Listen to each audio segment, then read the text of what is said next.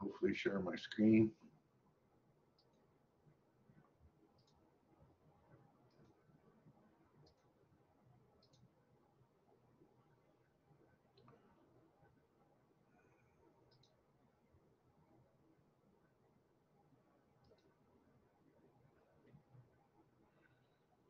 All right, Industrial Networks Part A.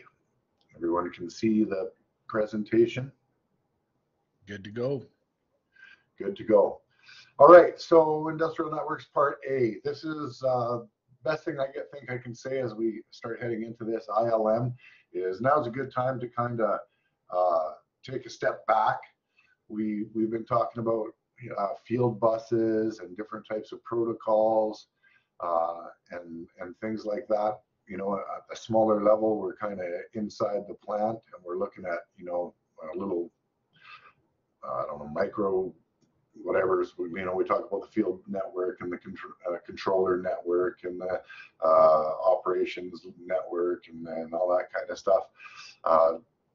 We're kind of going to take kind of a step back right now and look a little bit more generally at what we're going to define as an industrial network in a kind of a bigger scope. And it's more in how do we get information between major users, I guess. So it's kind of more of an overview of how that data moves back and forth. We've talked about, yeah, there's this network and there's that network and this kind of network, but now we're going to kind of look at those individual networks, the actual infrastructure in a little bit more detail. And for the most part in industrial networks, you know, we're field bus or peer-to-peer twisted pair wiring from a field device to our IO, and then from our IO, our communications card, and any kind of communication above that. So from controller to controller, let's say, or controller to any of the workstations at the enterprise level or the operations or engineering level, that information is generally going to get transmitted via Ethernet in this day and age. So this ILM speaks mostly to that, Ethernet in particular, and wired Ethernet and wireless Ethernet, and kind of the dirty little details about how all that kind of works. So I've got a lot of slides compared to the number of pages in the ILM here, but I think I picked out some good juicy bits for you to kind of get you a good understanding of all the little details that kind of go into the data moving back and forth between areas, and again in the distributed control network, which means that we've got different pieces of equipment in many different places, either locally or remotely. So it ties in, of course, with everything else we've talked about so far. So our objectives here, 3 objectives in this ILM. The first one is to talk about network topologies. So that's the way that the networks are physically laid out, kind of like streets and avenues and that kind of thing, to sort of make a comparison. Then objective 2 says we're going to describe the different area networks and applications. I think this is a bit of a review. We talked about personal area networks and local area networks and wide area networks and municipal area networks and things like that already. Am I mistaken there, or have we mentioned those already somewhere? Yes, no? Ringing a bell for sure. It's ringing a bell ring. Well, that's as good as an answer as I think I'm going to get, so I'll take it. Third objective says describe network components and characteristics. So we'll start talking about some of the hardware that's involved in a network. Lots of this stuff will, as Ray says, ring a bell as we start to mention it, because it's not only in industrial systems, it's also in commercial systems, residential systems. We have hardware in our houses that connect us to the internet, and that's the same essential stuff. Just the difference is price of the equipment and the reliability factors that have to be incorporated when we're talking about an industrial application where downtime costs lots of money. So we'll compare industrial equipment, which is very similar to commercial or residential equipment, in terms of commercial off-the-shelf things that you can buy, you know, like going to Best Buy and grabbing a router or a switch or a hub, and then what Allen Bradley is going to provide you, or what, you know, some other vendor is going to provide you in terms of hardware. So pretty basic general understanding objectives here. So how the networks are put together physically, where do the wires go, and what does that look like? What do we call those configurations? And then what are the pieces that actually get put together? So this should be not too bad. A lot of slides, but not too bad. Okay, so topology, again, is the arrangement of computer network parts, or how it's put together. The arrangement is dictated by the physical layer. And again, we're going to be referring to the OSI model quite a bit. Not a whole bunch of it, thankfully, but at least a couple layers in this lecture. So topology is a physical thing. It's how you lay it out. Where are the pieces? What are the pieces? That thing. So that kind of stuff is carried or mandated in the physical layer of the OSI model. If you've forgotten already from last lecture, the OSI, or Open Systems Interconnect, is an architectural model that is a guide for network development, so that everyone that has a network makes it the same so that they can interconnect with each other. The model has 7 layers. We've only focused basically on the first, what do we get up to 5 when we were talking about product protocols. I think we made it up to 5 or 4 different layers out of the 7. We're basically going to be focusing on the first 2 layers here when we talk about networks. The physical part of it, where how do we put it together, and the data link layer, which is how does the data get packaged so that we can send it. Is that, you know, like an envelope, or is it in a parcel? And do we use bubble wrap and that kind of thing? So basically, the 2 bottom layers of the OSI model is what we're after in this ILM. Okay, so again, here's the 7 layers just for review, and we're concerned mostly in this ILM with the physical layer and data link layer. And just to review here, the physical layer, concerned with the transmission. Maybe I don't like this definition too much, but concerned with the transmission of unstructured bit stream over a physical medium. So we're talking about wires or wireless, dealing with the mechanical, electrical, functional, and procedural characteristics to access the physical medium. So how do we get on to the network? What equipment do we need? What wires do we need?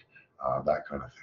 Then the data link layer here provides for reliable transfer of information across the physical layer, sends and receives frames, and we've mentioned frames earlier, with the necessary synchronization. And I don't know if we talked too much about synchronization. Back in the very beginning of communications, we talked about synchronous and asynchronous communication, and that's kind of what we're talking about here with synchronization. And flow control and error control. So we haven't talked very much about flow control. We have mentioned error control. We talked about parity bits, block check characters, cyclic redundancy checks, and things like that. So a lot of the things we'll talk about today are just elaborating on points we brought up earlier. Okay, so physical layer. What is included in there, in my words versus what the table on the previous page said? It includes the network hardware, so wires and connectors would fall into that category.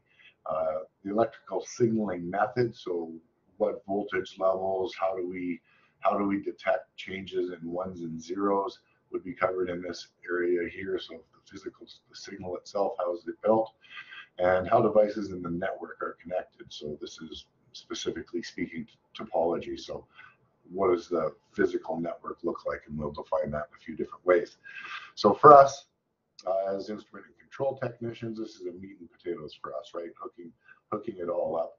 The more we know about it, the less we have to rely on the electricians doing it, so we can claw back some work from some other trade, probably even IT. Okay, so signal types when we're talking about industrial networks here. Again, your focus is on digital data for the most part, but for a quick review here, we do talk about a couple. And again, these signal types are defined in the physical layer, and we're going to talk about baseband signals or modulated AC signals. And we've discussed these before, so should be quick review here. Okay, so baseband signals here are digital signals and represent ones and zeros using DC voltage levels or transitions between DC voltages. Two most common ones are, or the ones that we're going to talk about here, and there's a couple of pages in the ILM that discuss these. I'm not sure if I have slides in here or not. I think I probably do because there's lots of slides. The two most common digital signaling methods that are used in industrial networks. First is called basic NRZ, or non-return zero. And the basic idea behind non-return zero, similar to the way the name goes, where 0 volts is never used, and logic 1, which is called a mark, is a negative voltage, and logic 0, which is also called a space, is a positive voltage. So one of them is a positive 1 volt, let's say, the other one is a negative 1 volt, let's say, and that's got some issues, and if the slide doesn't mention it, I'll come back to that. The second common one, digital-wise here, is called Manchester encoded. There's a few different kinds of Manchester, and there's a few variations on all of these, but again, a general idea of a couple of them anyway. Manchester encoded are signals where the ones and zeros are set by the transition in voltage. So either the voltage is rising from a low voltage to a higher voltage, or falling from a higher voltage to a lower voltage. And the best way I can think about this is it's kind of like if I ask you, how do you set a pressure switch, right? A high pressure switch, you set it on a rising signal, right, as the signal is increasing, and a low pressure switch, you set it on a falling signal. So same idea, but in a digital application. Okay, so good. Here's a slide on non-return zero encoding, and quite simple. It's constant negative voltage representing a 1. Constant positive voltage represents a 0. So you see on our little scale here, positive voltage, negative voltage. And when it's negative, the signal down here, it's a 1. It's a 1. When the voltage is up here, it's a 0. So this is how we represent 1, 1, 0, 1, 1, 0, 1, 0. So the issue with non-return zero encoding is because it's possible for a 0 or a 1 to be continuous for extended periods of time, it can waste power, right? If it's at a positive voltage or a negative voltage, it's still at a voltage. It still has a required current draw that is required to make that voltage go.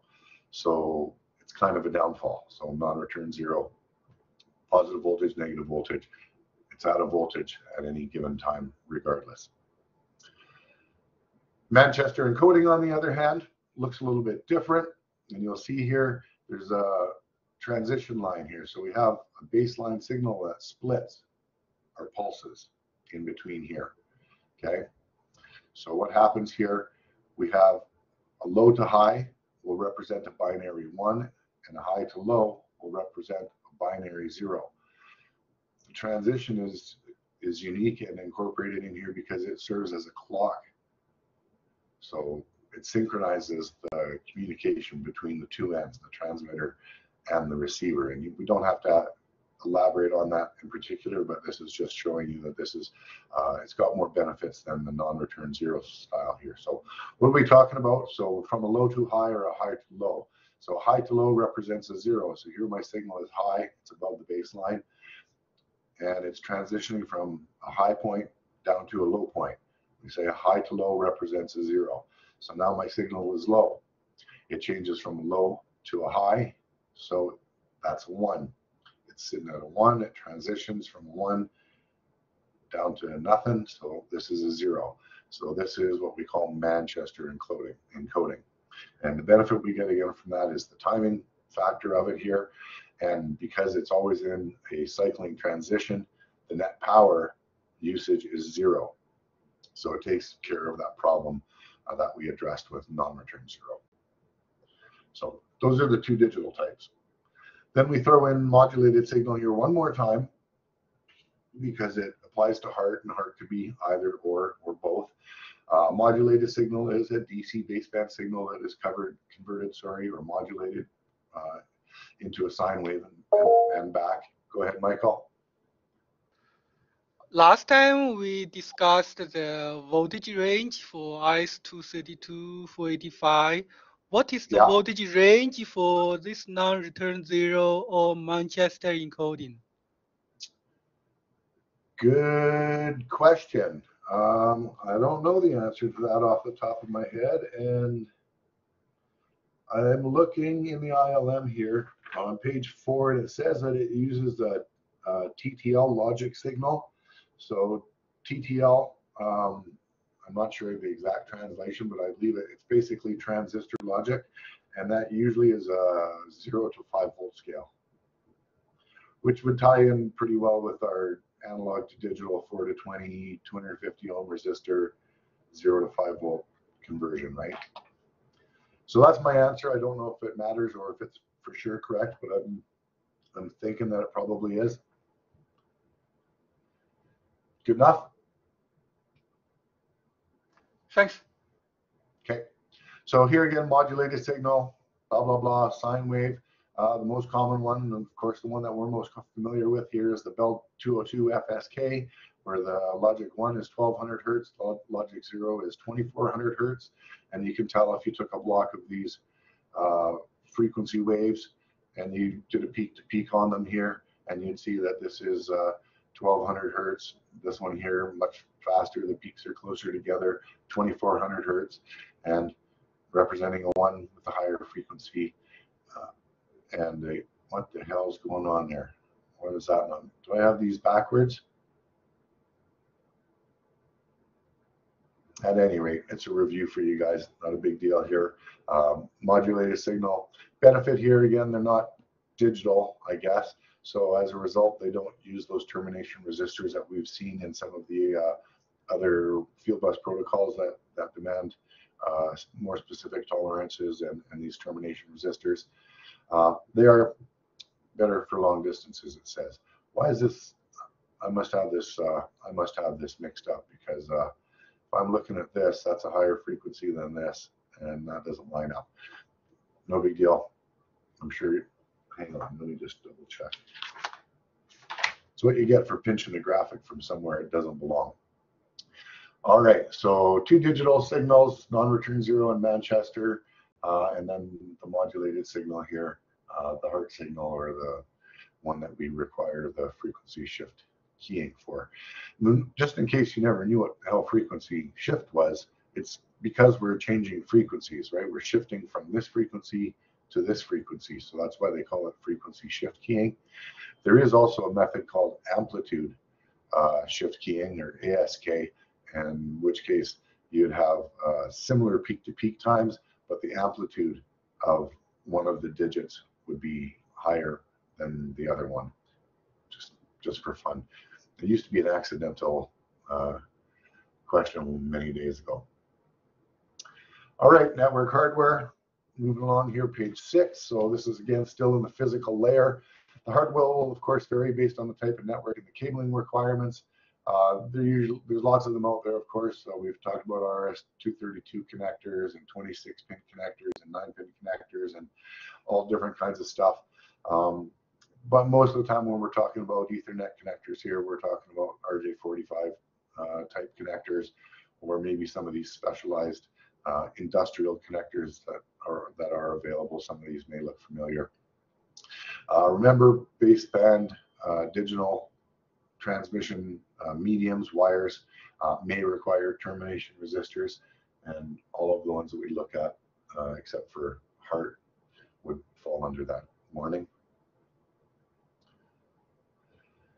Topology. So here we get to that wonderful world of topology here that describes how the devices are hooked together. The 3 ways that we look at are called star, multi-drop bus, and ring. And the names do an excellent job of describing them. I should have probably changed this graphic to something a little prettier by now, but I didn't. But nonetheless, peer-to-peer, as we've discussed before, is one machine to one machine. Bus, or field bus, as we've come to call it recently here, is a trunk with drops. And then we get into some of the new ones here. So ring, very self-explanatory. All the devices are configured in a ring, so the data goes from one to the other in this sort of format. And then star, sort of self-explanatory, I guess. They could add a few more of these on there if we wanted to. It would look more like a star. And this one's not part of our concern here, but another one that's becoming popular in wireless networks and wireless devices that we're seeing in industry is a mesh network, and maybe I'll talk about that a little later on in the presentation, but I don't think it's mentioned in the ILM, but it's becoming more and more popular. Okay, star topology here, very common. We have a hub in the center here.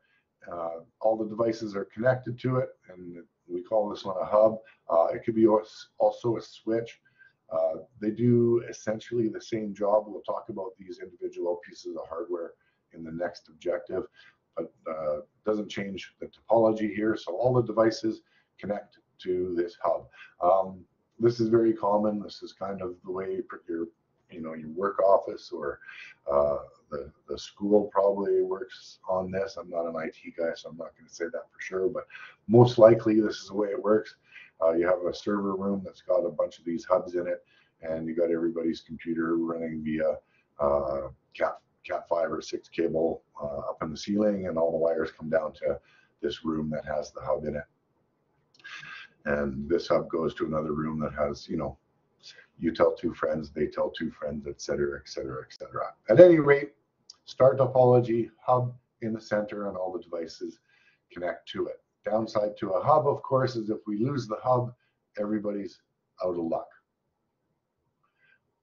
Okay, multi-drop here. Very familiar with this. We've done nothing but talk about this for the last couple of days.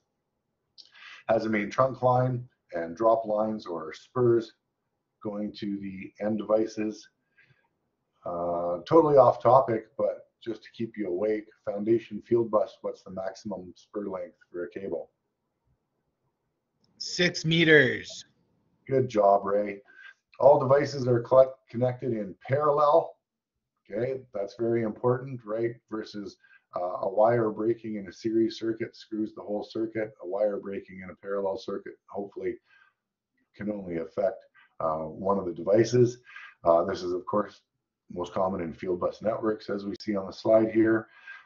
Downside here, usually only half duplex, something that they're going to throw out there. You see this in the field more than you do in the higher levels. Okay, ring topology here.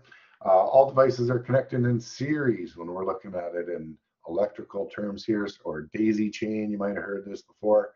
A little bit less common, used for RS-232 and often in some fiber optic networks. Of course, the downside looking at this one here is if you were to have a break in the ring here somewhere, that's going to stop data from flowing effectively. That's why we have redundancy. Okay, so these were all things that were in the physical layer. So a lot of different things that we've discussed that were in the physical layer there, wires, connectors, signal types, topology. So fly a lot away up there in the big old brains.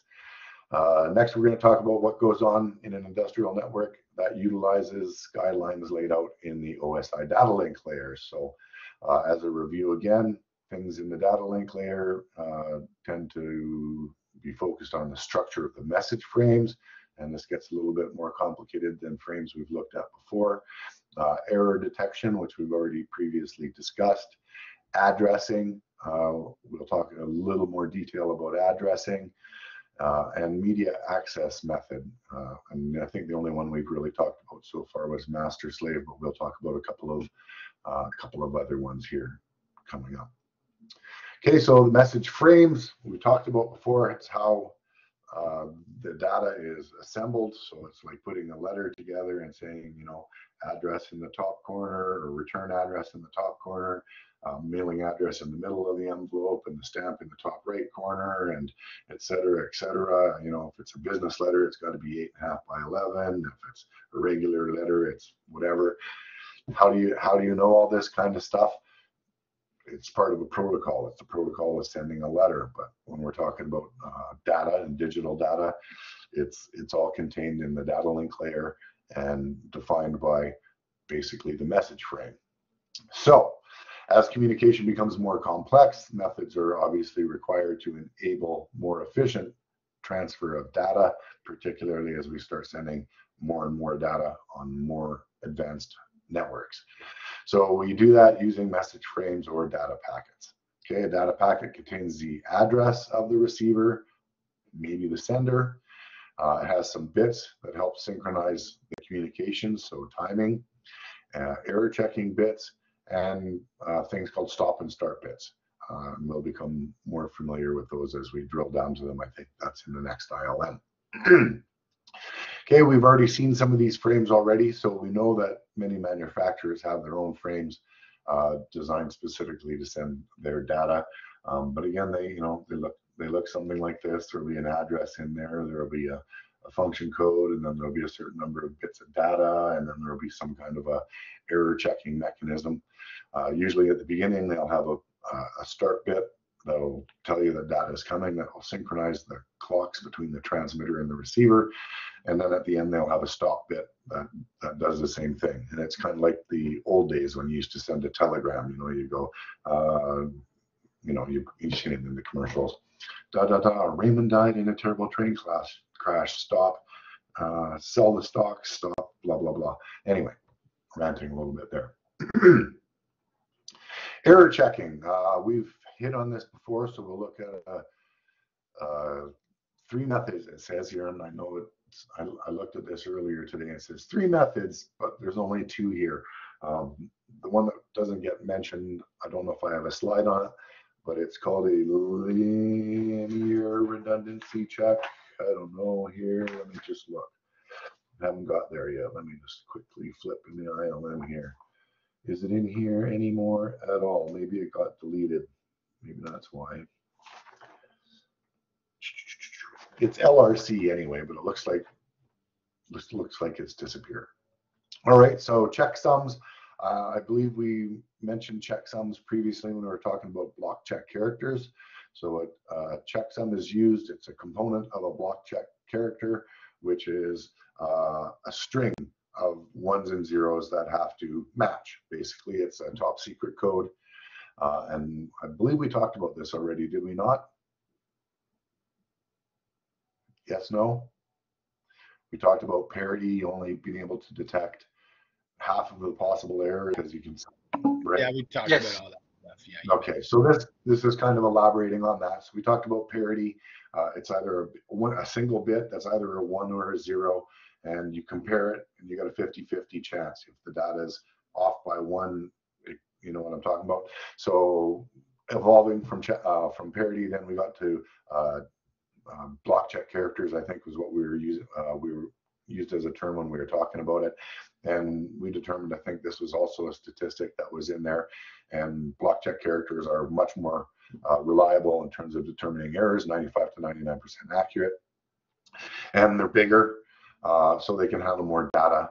There it is, LRC. So LRC is the one that kind of comes before this. We obviously aren't talking about it. But block check characters, a few hundred bytes, which is some data, not tons of data, but good amount of data. So the next type of error checking here, the most evolved type of error checking here is CRC, or cyclic redundancy checks.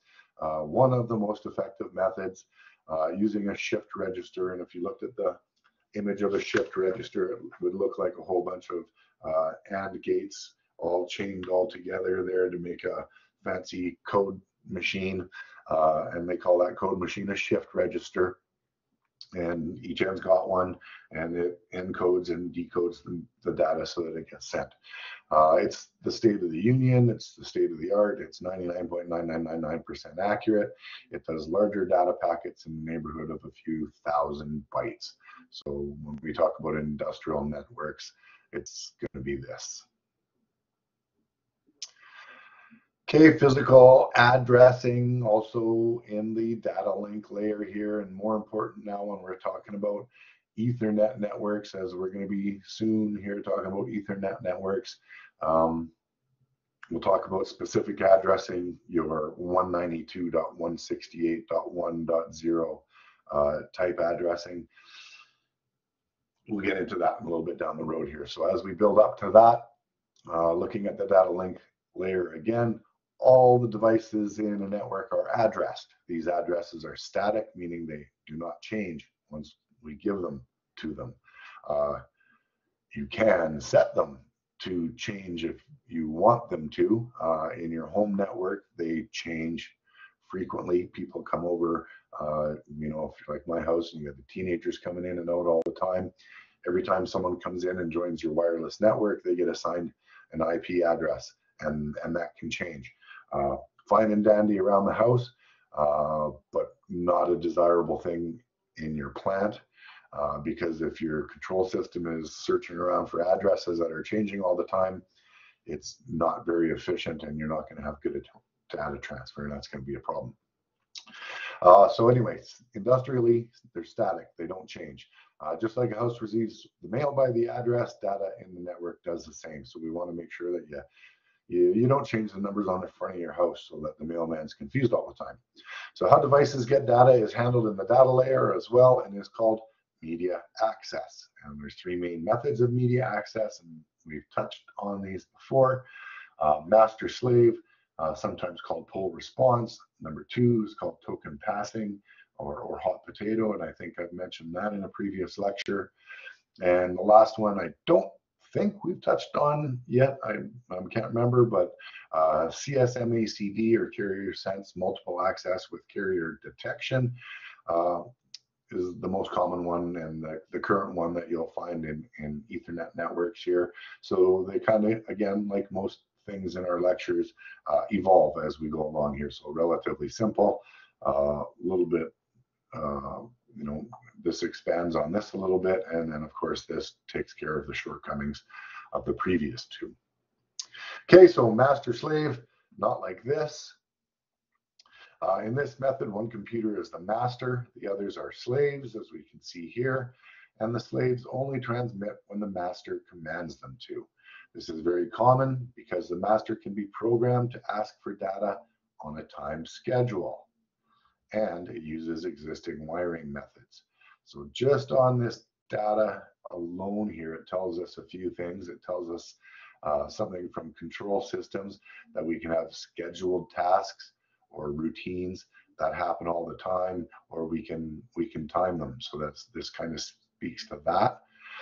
And it also uses existing wiring methods. So when we're talking about systems that use existing wiring methods, we are typically talking about twisted wire. So the lower technology methods would probably use master slave, i.e. HART. All right, not exclusively, but that's just kind of leading you down a road to how to interpret some of the words that you see into where you could apply them.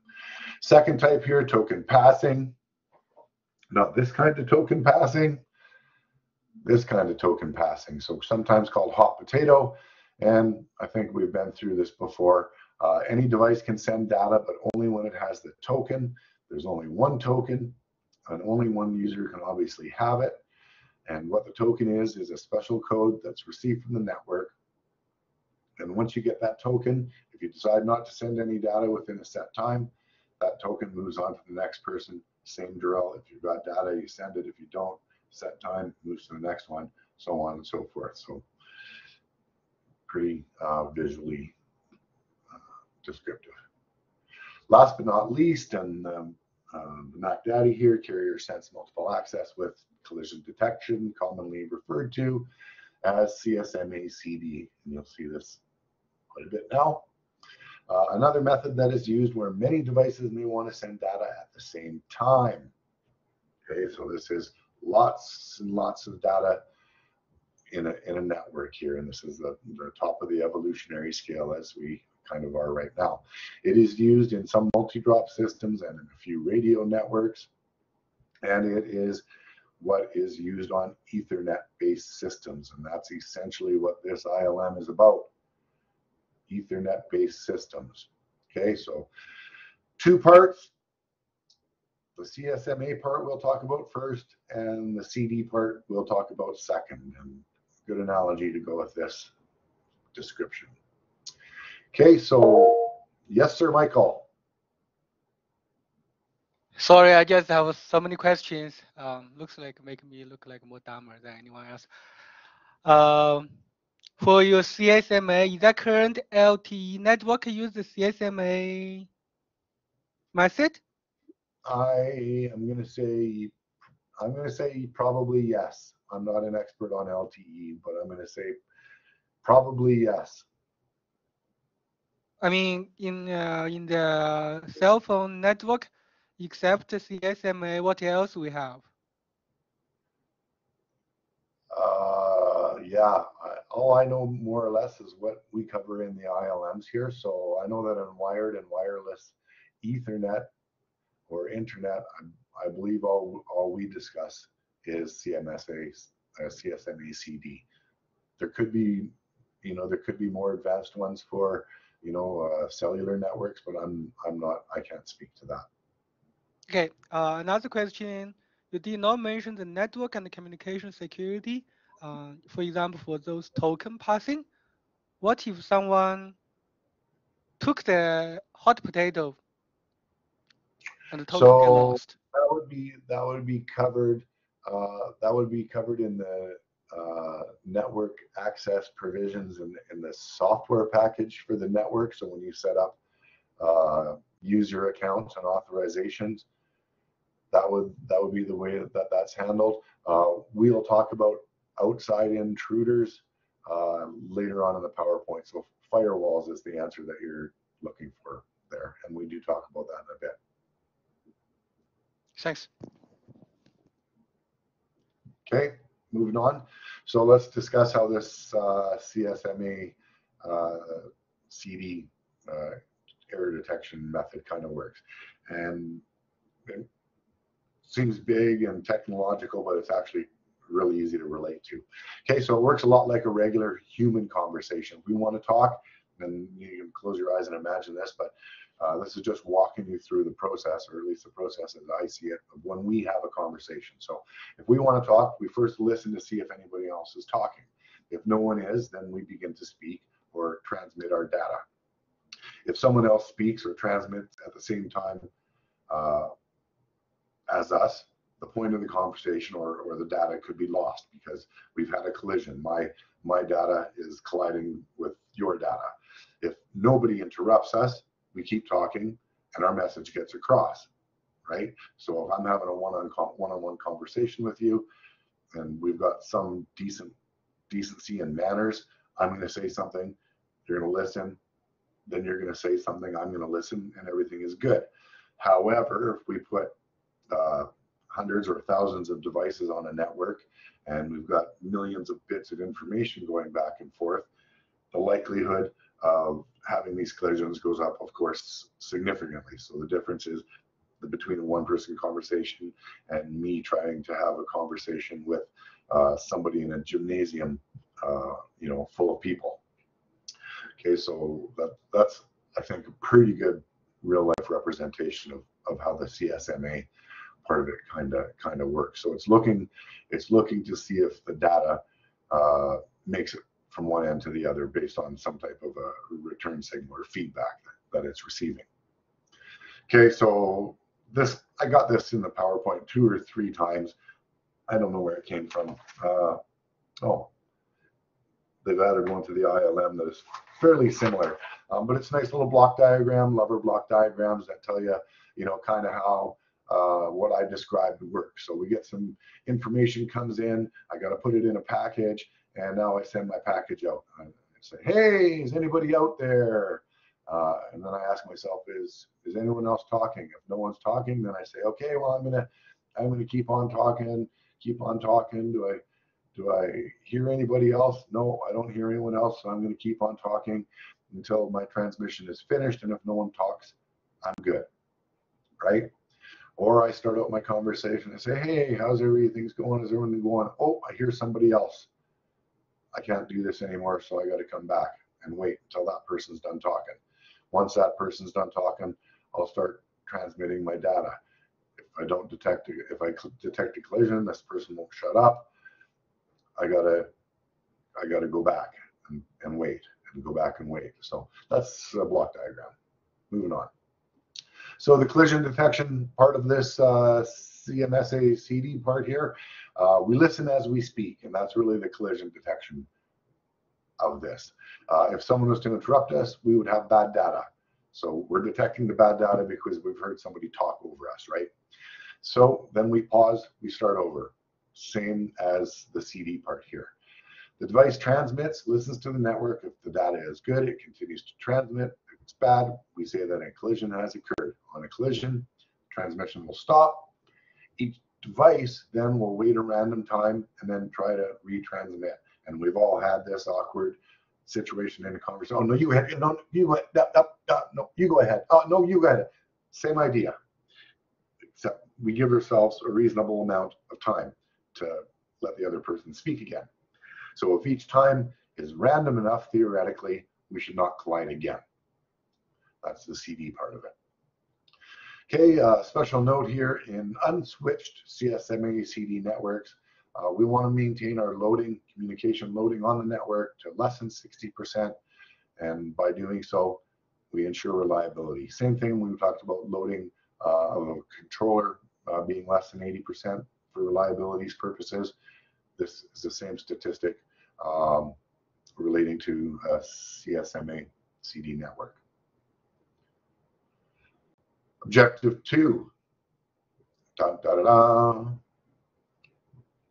Area networks.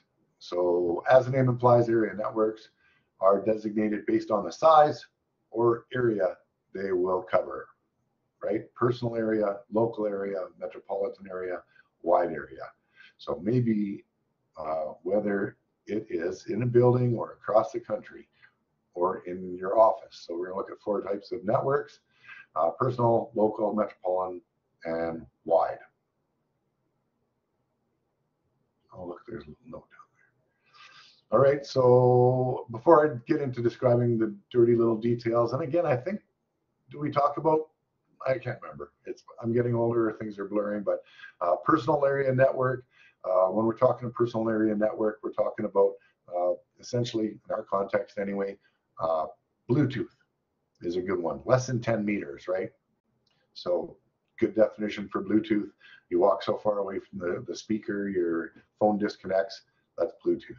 Local area network takes over. So from that 10 meters to about 5 kilometers. So this is your average office building. The college would be a local area network. Something of that size. Most petrochemical facilities, I'll say, fall under this category. Then moving up, we have the metropolitan area network here, and as the name would maybe lead you down the path of the size of a city. So 5 kilometers to 50 kilometers. This would include, City Hall, the RCMP stations, the water, wastewater plants, maybe some pumping stations on the outside of town, that kind of thing. So a little bit wider network. And then the top one here, or the wide area network, greater than 50 kilometers. So we'll look at them individually next. Okay, so PAN, or personal area network, here is designed to provide high data rates over short distances. They can be wired or wireless. The most common example of a personal area network is, of course, Bluetooth, named after the great Viking Bluetooth. It's not a joke, that's a true story. Look it up. That's his symbol. It's based on a Viking rune. Next, Cliff Clavin trivia point. Local area network, offices, hospitals. Is that going to test question? I don't know. It could be. It could be. Again, range of about 5 kilometers. LANs can also be wired or wireless. Ethernet and wireless Ethernet are common examples of a LAN. And we're kind of building on that to where we get up to. Next one here, metropolitan. I've never heard of it before. I started teaching this course, but it covers larger areas, like I say, the size of a city. when we talk about MANs, you'll hear terms like virtual private network and ISDN, things like that. We do mention them a little bit further on, but we're not really metropolitan metropolitan network guys. Sorry. Last but not least here, the wide area network, same as a MAN essentially in structure and other things, only of course much larger. Cellular networks would fall in there, as well as our DSL networks would fall in there. So a wide area network connects us all. We tend to call this internet sometimes. Objective 3, trucking along here. Transmission techniques. So how do we get the data from here to there? And there's lots of them, sure, but we talked about the most common ones, and they are Ethernet, wired Ethernet, and wireless Ethernet. And the designations for each of them, I would say at a bare minimum, at the end of this ILM, you should know the designations for a wired Ethernet and a wireless Ethernet. Not necessarily the sub-designations, but at least the main designations. Yes, sir, Michael. Do you have those IEEE 802.3 and 11 for sharing? Do you have this public document? Yeah, it's. I think it comes up in the next couple of slides. Do we have access to those documents online, or we have to pay for it? No, I don't have anything specific that I would give you in my materials, but I'm sure you can just go wiki this. Go wiki this, and it'll tell you everything that you need to know. Okay. Don't worry about what the internet says. Worry about what the ILM says. You don't want to overwhelm yourself. Okay, so we're going to talk about the two transmission techniques that we're going to talk about anyway are wired and wireless Ethernet. Okay, so these IEEE standards are standards groups of rules that define the physical layer and data link layers, including media access control of wired Ethernet and wired Ethernet too. These wires can be copper or even fiber, and we're getting more and more fiber, of course, as we evolve. Okay, as with most networks, the transmission technique is defined in the first two layers of the OSI model. What are the first two layers of the OSI model? Before I move on, somebody besides Ray. First two layers in the OSI model. Come on, boys. Network or physical and data link. Yay! Right on. Pretty cheesy, I know, but I gotta try to keep you guys awake once in a while. Okay, so we'll talk about wired Ethernet first, and then we'll talk about wireless later on. Okay, wire Ethernet standards 802.3 has sublevels that tell us what type of wiring is used. That wiring is identified by a particular naming convention.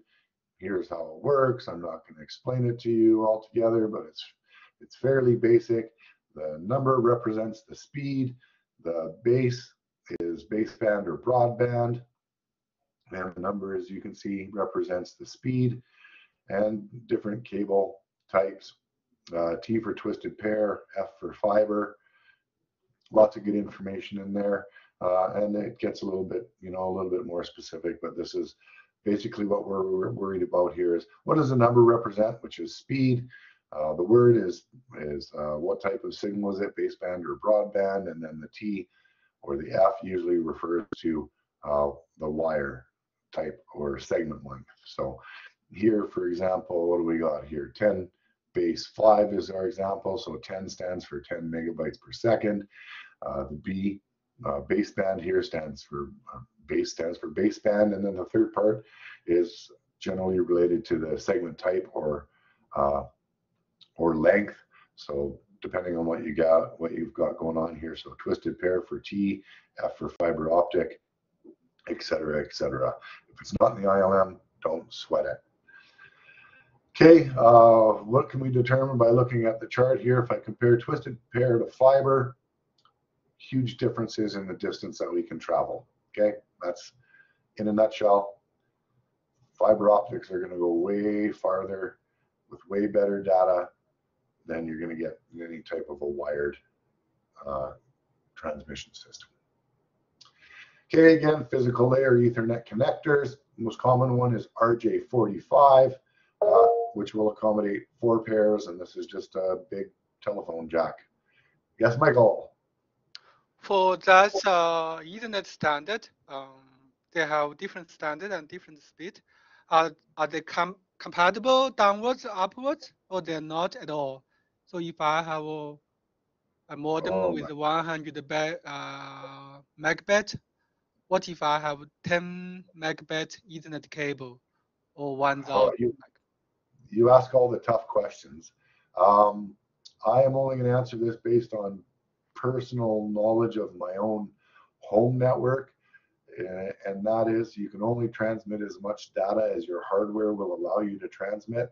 So if you have a 500 megabyte router, there's no point having 1000 base T wiring, right? That's all I can say, but that is outside of the scope of this course anyway. Good enough? Thank you. All right. You ask the tough ones. Okay, so there's most common connector, the RJ45. And again, simple, not a very rugged type of connector, because typically when we're talking about these networks, we're out of plant already. We're control room or higher usually at this point, and that's why you'll see Ethernet connectors that aren't as durable as industrial type connectors. Okay, electrical signal type. Look at this one. All modern Ethernet standards use baseband non-return 0 and some form of Manchester encoding. Don't go looking for more than that, because you'll find it. Just know that this is what most Ethernet standards are now based on. Keep it in our context, because their technology changes faster than we can write ILMs. Okay, data link layer.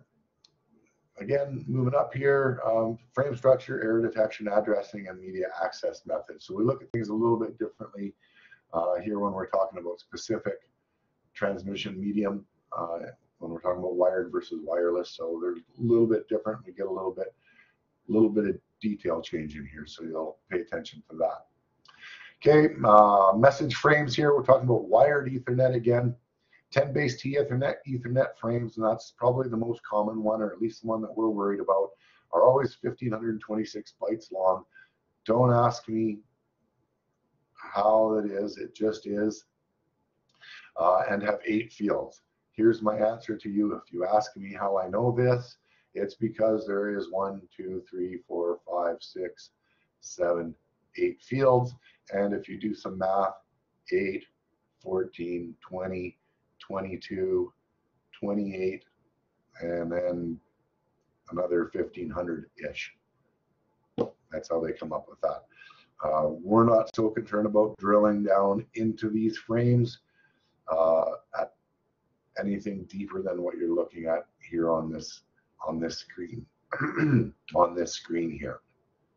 So do understand what the basic blocks do here, because they have unique names. We've discussed what they do, but they got new names now. So preamble synchronizes the incoming data for receiving. So this is like a start bit, for example, right? Or SFD, starting frame delimiter, singles the end of the preamble.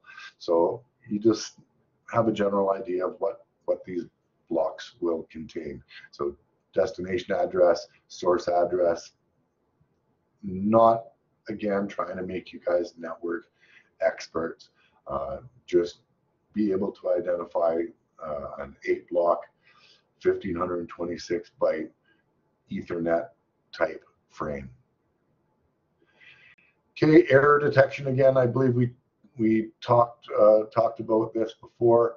I don't think we've mentioned FCS before, but in Ethernet, Wired Ethernet, the frame check sequence character is 32 bits long. I think the last one we talked about was 16 bits long.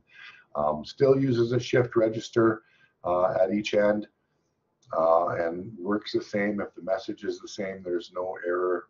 If there is differences in data, of course, then there was an error there. Okay, addressing, here's where things get a little bit tricky when we're talking about industrial networks, and if you have no experience, it's a little bit harder to understand, but I was in your seat once too, so hopefully I can figure this out. Okay, pay attention. Addressing. All devices in all networks must have a unique address. In Ethernet, this address is called a MAC address, and MAC stands for Media Access Control. It cannot be changed by the user. I have had students tell me that yes, it can be changed by the user, but you're not supposed to, and generally it's a challenge to do it if you can do it at all. Don't argue with me about it, but let's just believe it. Okay, it is burned onto the ROM of the network interface card of your device. So if you have a device that communicates, a computer, a laptop, an iPad, a phone, Bluetooth earphones, a Bluetooth speaker, it's going to have a MAC address. You can search the MAC address for your phone if you want. Everyone's got one.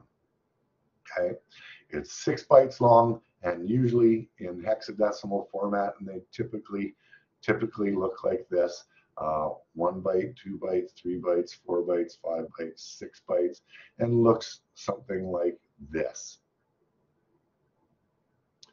Okay.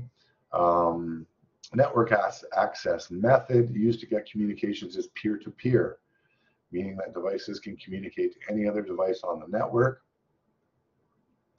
When on a multi-drop bus, Ethernet uses CSMA-CD, just like most of the other networks that we are concerned about to manage traffic. So CSMA-CD is the one that is most commonly used. And now moving to wireless Ethernet. So wireless also uses the first 2 layers, physical and data links. So we'll start out with the physical layer and look at some stuff, and then we'll quickly move to the data link and look at some stuff. And because there's still Ethernet, just one's wired and one's wireless, there's not a ton of differences. Okay, physical layer. Here are some wireless specifications.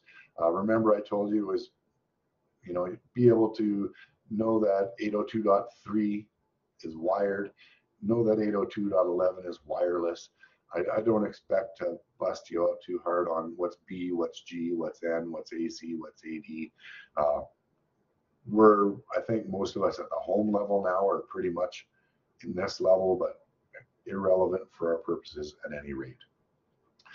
Okay, so for example, 802.11g, which is probably at the time of writing the most common industrial standard, maximum data rate of about 54 megabytes. Second frequency band is 2.4 gigahertz. We're moving more and more up to the 5 gigahertz range, but notice that we've got a ways to go here, so technology is not through with us yet. Okay, modulation type. Because it is wireless, we use some type of modulated signal, and that's why we mentioned it earlier. Wireless travels in waves. The frequency which it travels usually has unique characteristics, and we pick them based on those characteristics. So higher frequencies have less penetrating power, but are capable of transmitting more data. Lower frequencies are the opposite. Okay, and just think of higher frequencies, more peaks, so therefore more data. Lower frequency, less peaks, so less data. Many of them are 2.4 gigahertz. From 2000 till maybe 5 years ago, almost everything produced. Okay, maybe not 2000. 2010 to 15 was 2.4 gigahertz. Prior to that, we had 900 megahertz, and we're continuously evolving. But many of us currently still in our homes have 2.4 gigahertz devices, such as our phones, microwaves, garage door openers, things like that, and that can pose some problems. Thankfully, there's broad spectrum and lots of frequencies that you can tune to. I don't know if anyone else has experienced this or not, but here's an example of how adding more and more wireless devices into our world has complicated things. So my garage door, for example, 2.4 gigahertz garage door. 15 years ago, I could drive up down my alley and I could press my garage door opener a couple houses away and my garage door would open. Now, I had to extend my antenna from my garage door opener out over my garage door and out onto the header outside of my garage, and I have to be within a couple of meters of my garage for my clicker to work. And that's because there's so much interference from so many more wireless devices that are operating on this particular frequency band of 2.4 gigahertz. Has anyone else experienced that particular situation with the garage door opener? And I went, oh, is that what's going on? Anyone, or I'm just out there by myself? Maybe your batteries are dying. No, they're not, but thanks for pointing. Thanks, Mr. Obvious. All right, well, maybe it's just me. Maybe I got a crappy garage door.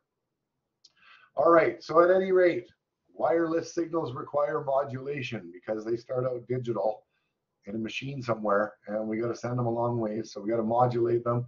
They get to the other end, they got to be demodulated and then turned back into ones and zeros. So common methods to do this are called, here's a couple new ones for you, direct sequence spread spectrum and MIMO.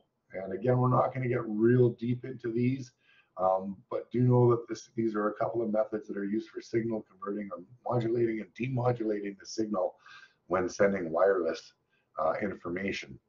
And again, MIMO is more modern and DSS is a little bit older. And if you were paying attention, you might have seen these mentioned over here, but don't panic, we're not getting into them.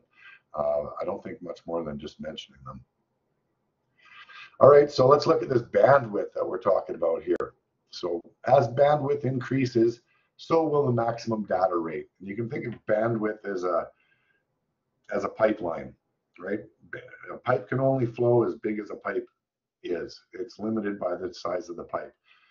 Bandwidth is the same. There's only so much of it to go around in a particular spectrum. It's a resource, and as such, it's governed. So people can only use certain bandwidths at a certain space. Radio stations are a good example. You tune into 98.9. That's their bandwidth as a piece of the whole spectrum. So that's kind of why we're going to talk about bandwidths here. So bandwidth increases. As bandwidth increases, so will the maximum data rate. There are 11 channels in North America, and there's 3 of them that are non-overlapping.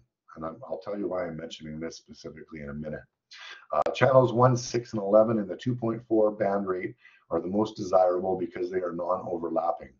So if you look here, this chunk of the spectrum, 2.4 gigahertz here. So starting at 2.412, whatever, and then going to wherever it goes. 1 second, Michael. Another second one here. And then the third one here, these 3 channels, you see they're individual. All the other ones behind them overlap. Each one of these channels is 22 megahertz of bandwidth assigned to that. Set this up in your router because you're probably in one of these ones sharing data with your neighbor. And if you go into your router and you pick one of these, you'll get faster information. Go ahead, Michael. So does that mean we're only allowed to send channel 1, 6, and 11 during the wireless radio commissioning and the programming? No, you can pick any one of these channels, and usually the router will pick a channel itself based on network traffic that it detects within itself. and it'll just select from all the ones that are overlapping.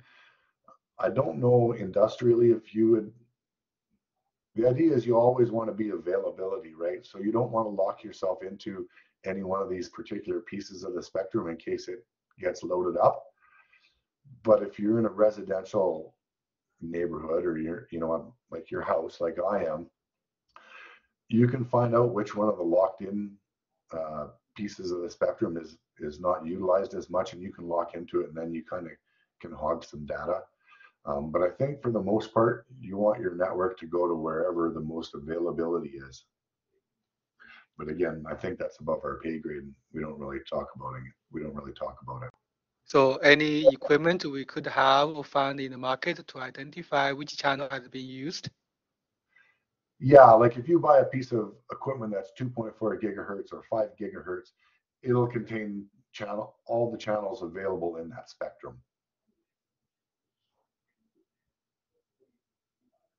I hope that answers your question. That's not related to this course. Thanks. I hope that works. Okay, that was physical layer. Wonderful. Not much in the physical layer, of course, because there is no wire, so no connectors and things of that nature. So data link layer, wireless Ethernet, same things we talked about in wire, frames, error, addressing, and media access method. Okay, so frame structure, same as the wired with the addition of 3 frames that will address reliability. And here's your answer to your question earlier, Michael, security issues associated with wireless communication. So the new frames are control frames. That is not new, but we talk about it specifically. And management frames. I think I talk about them. I don't. Okay, so here's our frames. We were how many frames previously? Somebody just say 8. 8 frames. Good job. 1, 2, 3, 4, 5, 6, 7, 8, 9, 10, 11. Okay, confirmed. They're not lying to us. Tricky trade cheat. 802.11, 11 frames. Doesn't work for the other one, but works for this one. Okay, so what do we get? What's new here? Frame type is new. Yeah, don't break your brains on that one. So Michael, security, encryption. Here we go. 3 basic types of encryption. Some of these you'll recognize if you've set up your home networks or an email account. You would have come across these before. WEP, WPA, and WPA2. So first one, WEP, wired equivalent privacy. So basically saying this is the same privacy level as you would expect in a wired network. WPA stands for Wi-Fi protected access, and then WPA2, of course, is the same thing, second version. If given the option, use the last option because it's evolutionary, as it so often is in this course. Okay, error detection types for wireless Ethernet. The cyclic redundancy character here is 16 bits long. I think we said 32 on the last one. Okay, data link layer addressing. Again, nothing changed here. All devices and all networks must have an address. It's still called a MAC address, which stands for Media Access Control. Can't be changed. So we say, same as before, media access, CSMACD, just like before. Brings us to objective 4. Network components and characteristics. We'll start with the wired stuff, and then we'll do wireless stuff. And this is, as we go through here, I think it's a little bit, well, let's just say we start out describing the things that we no longer use, and then we tell you what the replacements are. That's basically the way we're going to roll. Okay, so components. The purpose of these components is to interface nodes to the network. A node is any user that ties into the network somehow. So to do this, we need a couple things. We need a network interface card. This is what allows us to communicate with the network. This network interface card has the address in it. So almost everything has one built in nowadays, but they do exist as a standalone component. So although you may never see the NIC, if you're communicating on a wired or wireless network, there is one, or you're talking to yourself. Okay, so we're going to look at a bunch of components here: hubs, switches, routers, firewalls, bridges, and gateways. So hang on for a short but fun little ride. Network interface cards. Every device, PLC, workstation, RTU, controller, telephone, laptop, iPad, Bluetooth speaker that connects to a network and sends or receives data is called a node. It connects through a network interface card. They are identified by MAC address. Holy moly. There's what an old school network interface card looks like. If you've ever built a computer or had the desire to spin your PC around, you will see one of those. You won't see one like that anywhere else, probably. Okay, we talked about the hexadecimal 6-byte addressing and all that wonderful stuff earlier. Okay, most NICs have a feature that can establish the communication speed between devices. It's an internal thing. We're going to say nowadays that all, for our purposes anyway, we're going to say that all network interface cards now are capable of detecting the speed of the network in which they are being asked to participate. So for example, a 10100 base T network interface card can work at either 10 or 100 megabits. General information, folks. MAC, what does it stand for? Media Access Control. That fancy. Hubs. Okay, so first thing we're going to talk about here is a hub. Hub is the central port of this particular network, which has got a network topology that most closely resembles what topology that we have talked about today. Anyone? Bueller? Star. Thank you. Okay, hubs and switches are used to connect multiple devices to form a network segment. They are similar, but different. I mean, hubs and switches are similar, but different. How are they different? Hubs are dumb, switches are smart. Explain, please. Hubs pass all information in a half-duplex format onto everybody indiscriminately, busy or not. So something comes in, it goes out. Therefore, it is extremely prone to collisions which cause delays in signal transmission, and this is not desirable in an industrial environment. So hubs are out. Replacing them with switches, which unlike hubs are smart and they distribute data with some thought. And they call this data layer traffic control. So along with the traffic control that's established in the physical layer, it also uses some components of the OSI layer 2, which handles traffic control. Switches do this by using tables inside them where they store the addresses of the devices that are connected to them. This allows the use of the address field, the destination address field in each message, so that it can go to that address only. If it doesn't match the address, it doesn't send it. Switches also have a buffer, which is like a surge tank or a switchboard operator where the data can be momentarily stored, allowing orderly distribution of the data, thereby reducing the number of collisions. Switches also enable full duplex communication, by using two pairs of wires, one for transmitting and one for receiving. So although they do the same job essentially, one does it way better.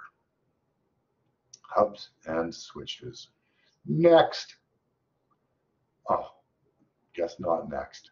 Beyond switches, there are managed switches, and actually almost all industrial networks use managed switches. I'll show you these when we get into the shop. They do more than just reduce network traffic. They have the ability to set up virtual LANs, and in the shop, that's exactly what we have, is a virtual LAN controller to controller. They introduce some security features. They offer something called port mirroring, next level stuff. The ability to operate as a SNMP, which is again kind of next level stuff, but applies specifically to things that we actually do use quite a bit in our industrial networks, but would be in another course entirely. Okay, routers.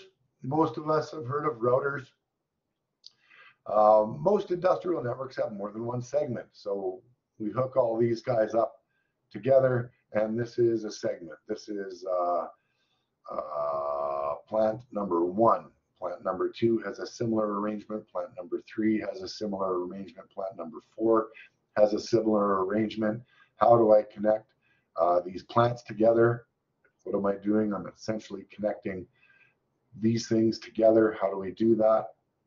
We use routers.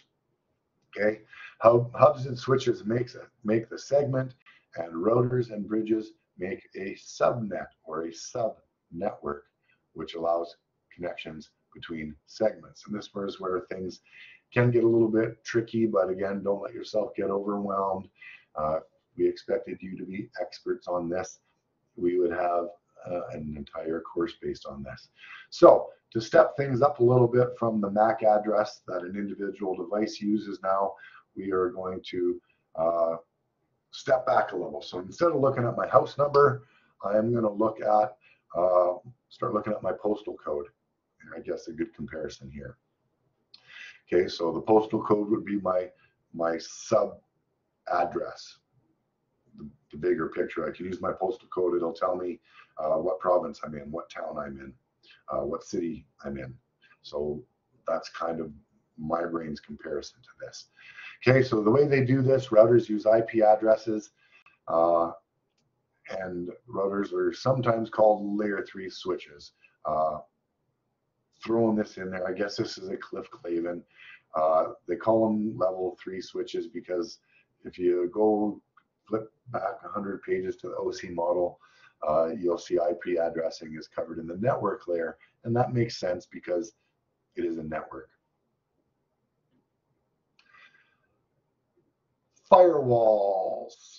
Most of us are familiar with firewalls. As you see here, it's a way of isolating our process network from the rest of the world, basically. It provides us some security and allows us to control the flow of data in and out of the network using some kind of rules, you know, like the president can obviously use them, but Michael at home can't use them. So that type of thing here. So these rules will include things like source or destination address, assigning port numbers, and we'll get into this. Unfortunately, we'll get into this in another ILM, using something called user datagram protocol. We'll talk about that later. Don't hurt yourself yet. Also, port numbers designated using TCP, so different protocols, which we'll talk. I guess maybe you guys already, let me just look here. You guys probably talked a little bit about, or read about those a little bit in the protocol ILM, but you'll see more about that. Long story short, the purpose is to connect facilities to public networks while providing us with some sense of security. Almost over. Bridges. Bridges use MAC addressing and are sometimes called layer 2 switches. Why layer 2? Because layer 2 is the data layer, and we said earlier in this presentation that MAC addressing or access methods are handled in layer 2, and this is why. So physical layer, second layer. And here you see this network communicating using this bridge. Don't hurt yourself thinking about it more than that. Last but not least, gateways. And gateways are easier to relate to because let's give you an example. My house is connected to Shaw. Shaw is cable, which means that the wire coming in my house is coaxial. The wire coming from my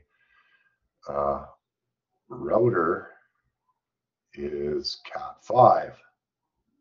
So my router, or my Blue Curve device, which is what it's called for Shaw, is technically a gateway because it connects two different network standards that would otherwise be incompatible, coaxial to Cat5. Okay, so that's what a gateway does. Most of them are multi-purpose devices now, gateway/routers, like my Shaw Blue Curve thing, but this is the idea of a gateway in a nutshell. Basic thing that a gateway does over just a router, which is same standard. Gateways can go between different standards and protocols.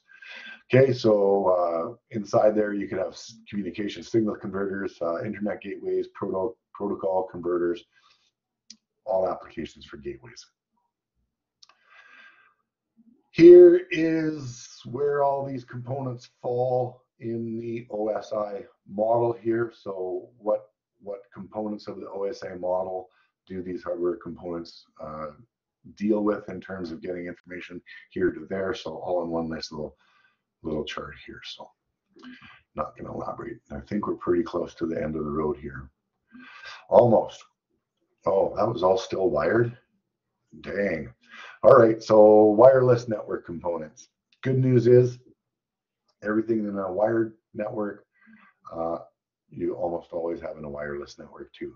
A couple things to look at. One is WIC, a WINIC, or a wireless network interface card, and the other is a wireless access point. So look at that, wireless network interface card. What's the difference? Got an antenna instead of a wire. Access point, gateway, router, call it what you want. What's the difference? Antenna. Okay, wireless network interface card provides the connection to the wireless network and has provisions in order to interface with the physical and data link layers of the OC model. They also have a unique address. Why? Because they're part of the network, so everything in the network has to have an address. Maybe integrated into your laptop, for example, or a separate piece of hardware, like a card, or back in the day they used to make, little dongles, thumb drives. Don't know if they do that anymore. Probably do. When I was your age, you were super cool if you could connect your computer to the internet. Okay, any device that connects to a wireless network requires a wireless network interface card. Short but sweet. All the other stuff also applies. Whoops. Wireless access point. Starbucks. No. Okay, what does it do? It creates a link between the wired and the wireless networks, often called a wireless bridge. They may also do routing, thus be called wireless routers. So wired network. So let's say this is a closet at the college, has a whole bunch of switches in it, distributes that throughout the college to wireless bridges. This would be hanging from the ceiling, and if you go to the shop, you'll see, or if you walk down the hallways, you'll see some of these hanging in the hallways. And then us users, students, connect to it using our phone or our laptops wirelessly. So that's a wireless access point. And ta-da, that is the end.